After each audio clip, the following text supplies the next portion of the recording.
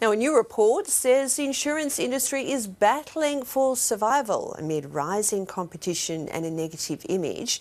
Technology is changing the face of the industries, and startups are taking on established players. Technology services firm TAS interviewed 50 insurance industry executives. TAS Chief Executive Shane Baker joins me now.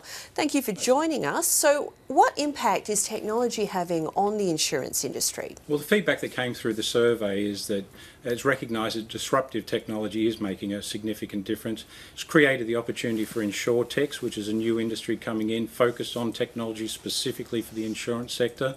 And it's addressing customer requirements, I guess, in terms of the way they want to interact with insurance companies and buy services that the traditionals aren't doing today. So is that lowering premiums for customers? I think that it will certainly lead to that. So the new technology providers coming in and the insurance companies coming in don't have the overheads that the large ones do, but also Internet of Things and these new technologies in cars, for example, and houses will lower premiums over time because there'll be a reduction in claims, effectively. Now, you're expecting a major consolidation, though, in the Australian industry down the track. Why is that? I think it's going to become challenging for the mid-tier and the smaller organisations to be able to compete. A number of reasons for that. So again, there's a lot of big companies that are looking to come into Australia. Google and others, which the insurance companies fed back through this report, is a concern. And they come in with a lot of clout. They have a lot of data, so they've got a better understanding potentially of customer behaviour. But on top of that, the changing...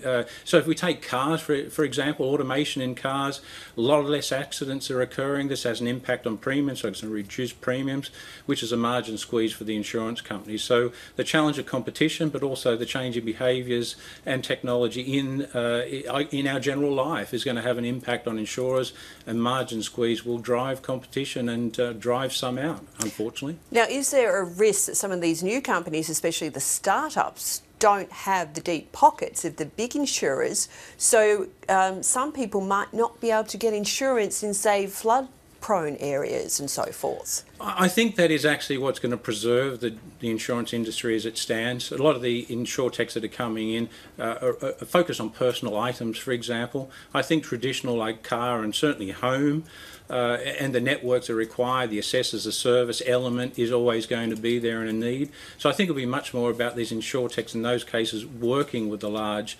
incumbents to improve their processes, improve their customer engagement. I don't think they're going to be in a position in the short term to take on those types of services.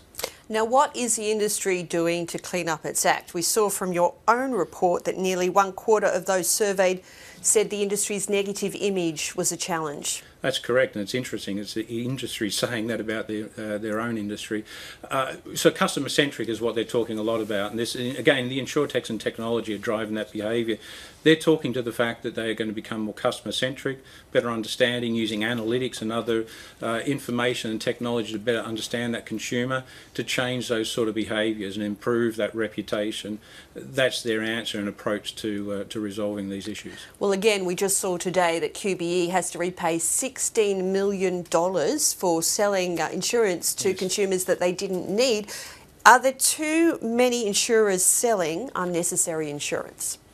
Well, the report doesn't uncover that. Well, that wasn't a topic of discussion, but I think that's absolutely the case. Well, that's what ASIC, the corporate regulator, said. The challenge, and if you think about from an industry perspective, this is why InsurTechs and new entrants have an opportunity. It is because of the perceptions of the insurance companies in the marketplace. They leave the door open and create these opportunities. So the bad behaviour could actually lead to, and this more competition, you think, could see the industry clean up its act? Well, you would have to think it's going to go one way or the other. It's going to have to either drive cleaning up their act, or you're going to see change as a result, and competitors will come in and resolve those issues because the opportunity is left for them to do so.